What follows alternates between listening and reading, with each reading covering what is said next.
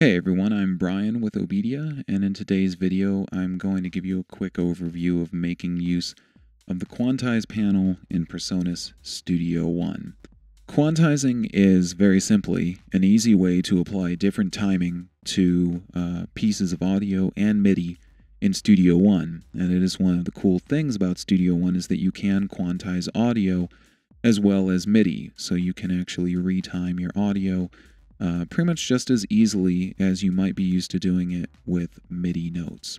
So let me just tell you a little bit about the Quantize panel. You're going to want to experiment with this at home, of course, in order to really learn how to use it in your productions. But the Quantize panel is accessed by clicking on the Quantize button right here in the top of our Studio One interface. Now when I click on that, I'm going to get the Quantize panel right here. Now the first thing that's cool about this is that I can detach this by clicking on the detach button right here, and this will detach it and allow me to move it around to a different screen and things like that.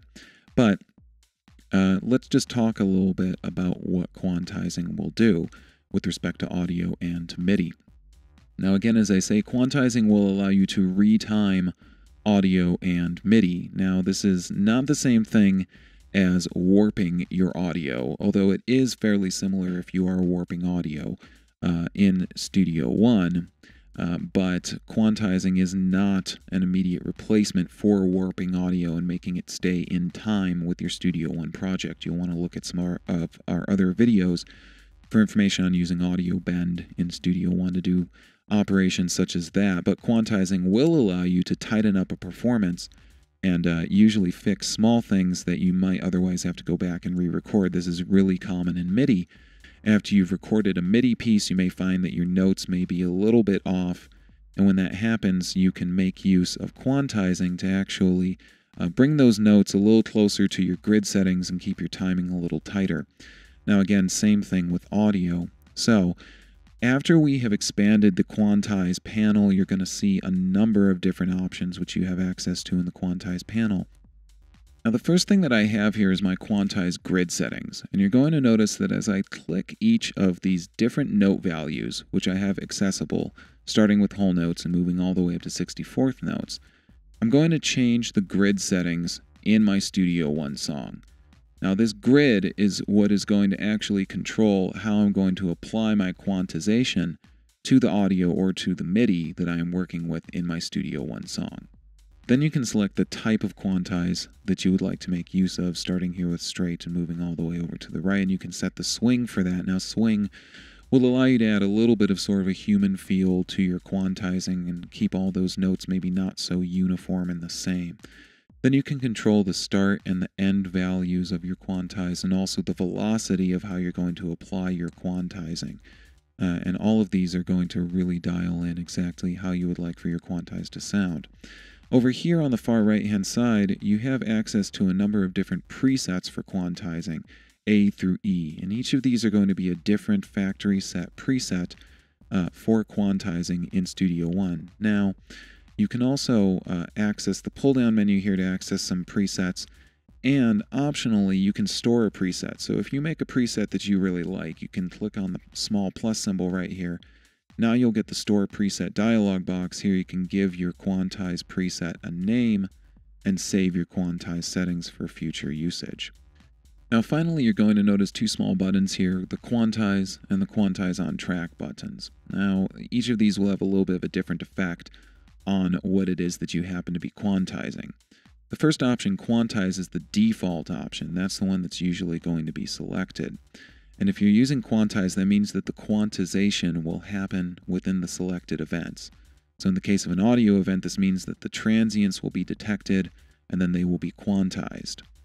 In the case of an instrument part, such as the MIDI that I have active here in my project, the notes within the part will be quantized. So this mode is equivalent to what happens if you select any event and then press the Q key on your keyboard to apply quantize.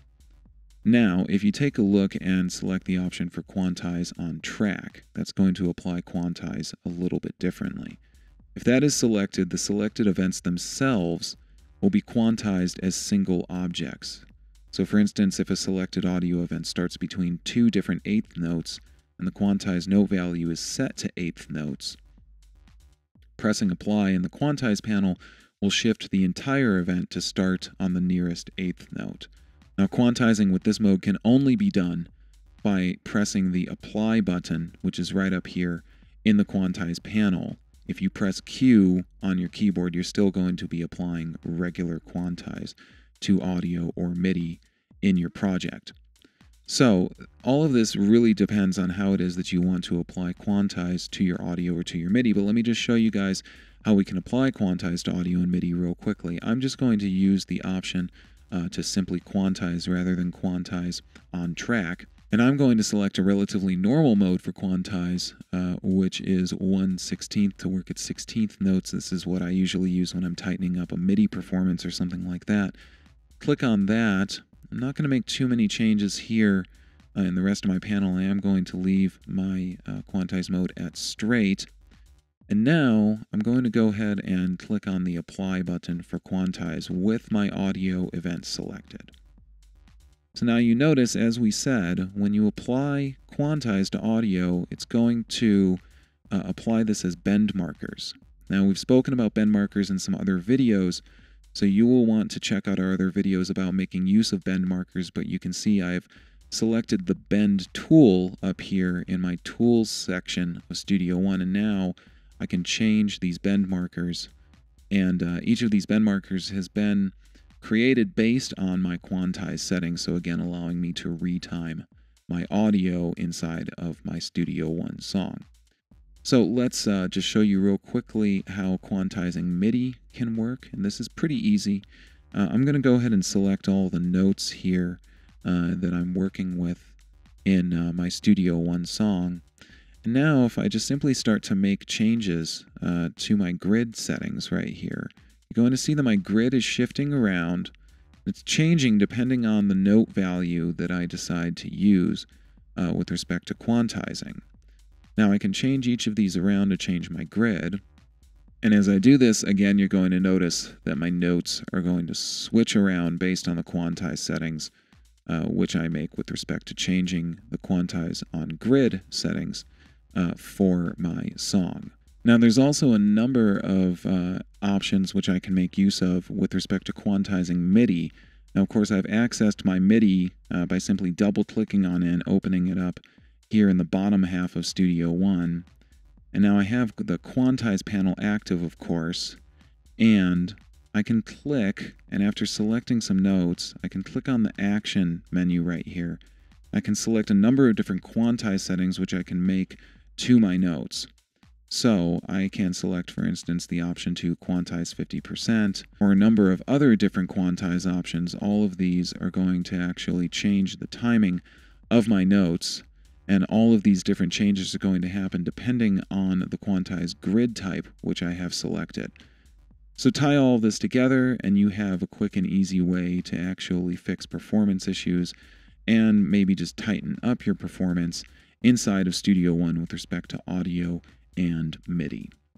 So I hope that that's been useful to you guys. As always, please stay in touch with me. My email address is brian@obedia.com. You can get me on Twitter at twitter.com/obediatutor. Of course, on Facebook at facebook.com/obediatutor. Give us a call today.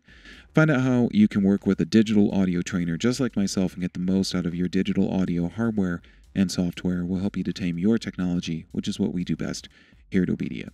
As always, guys, thanks for watching, and I'll see you next time. Take care.